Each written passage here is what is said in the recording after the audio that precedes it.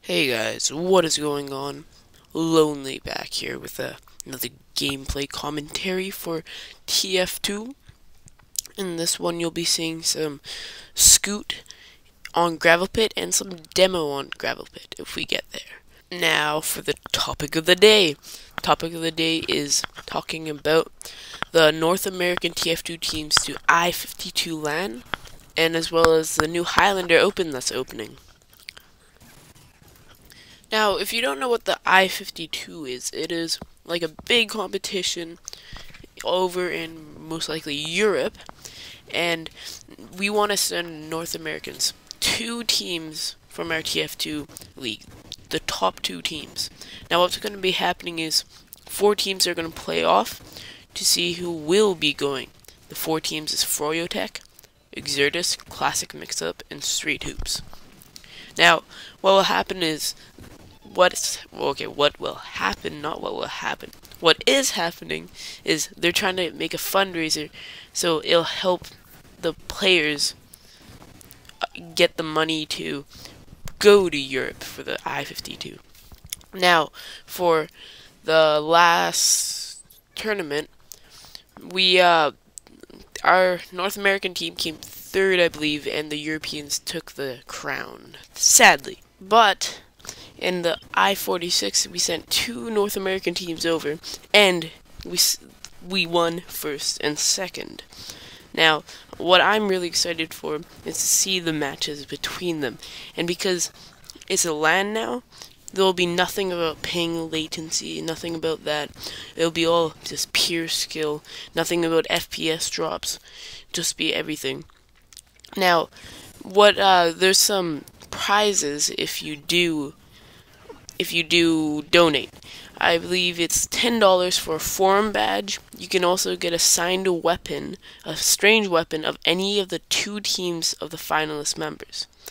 Now, that is I think that is $15. I believe it is $15.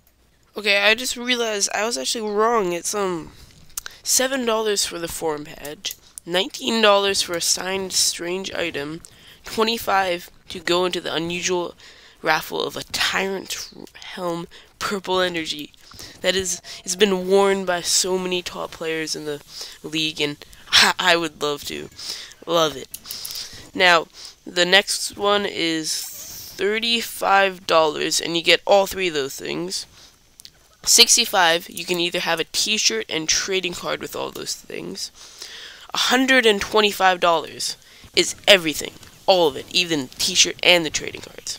$225 is having the trading cards and the shirt signed by one of the top players in TF2.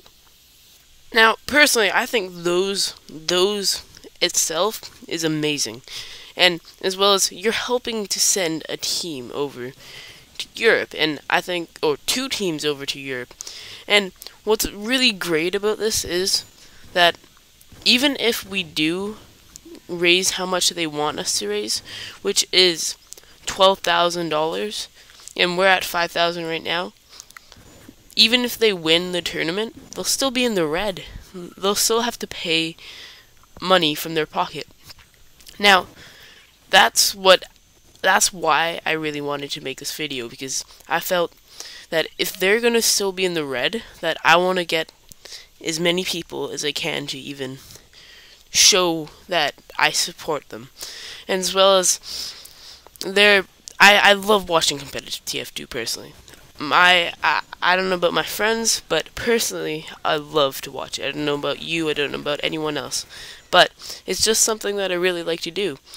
And I hope you guys will also like to donate for them. They're at 5,829, and they still have 30 days left until the campaign is over. In those 30 days, I think that we can raise, not us, but like in everyone out there will raise above 12,000. So now I'm just going to put all the links in the description for you guys to check them out and all that. Now, for the other topic was the Highlander Open is starting.